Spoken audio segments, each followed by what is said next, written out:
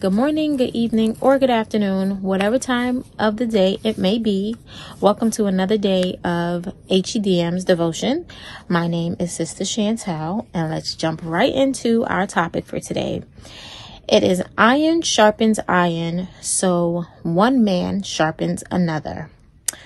The scripture is going to be Proverbs 27, verse 17. King James Version. Iron sharpens iron, so a man sharpens the contents of his friend.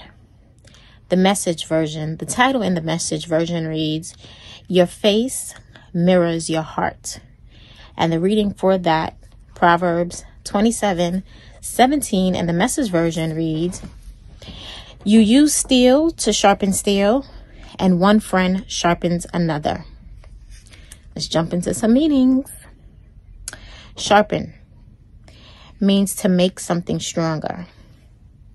Contents, it says a person's face or facial expression. Okay. So doing my online research, I found these two things that I found was very interesting. One person can be used by God to help another person.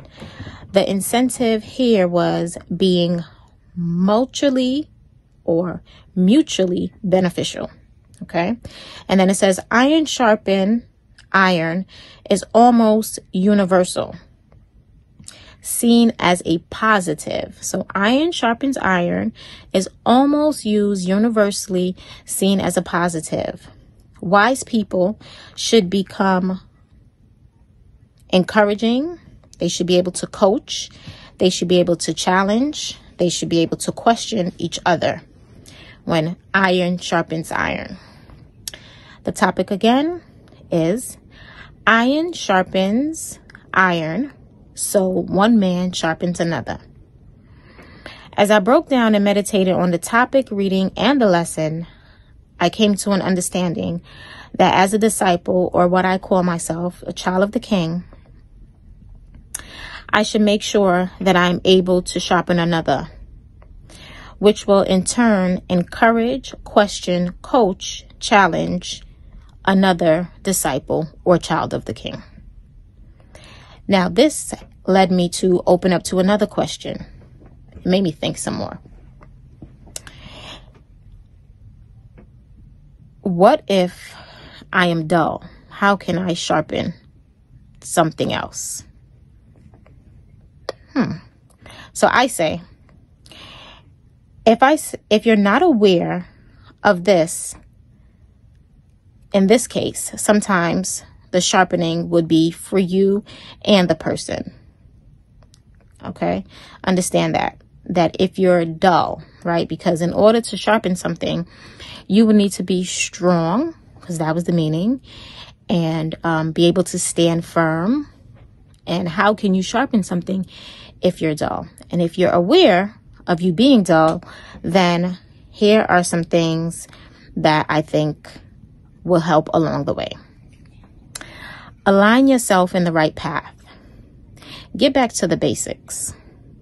Open your Bible on a daily. Do a little reading. Surround yourself with like-minded people. I believe if we do these things, it will help in our sharpening.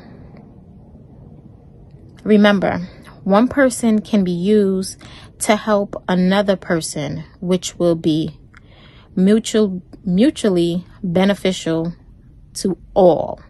Okay? So the reminder today is always be ready to be a tool to use as a sharpener.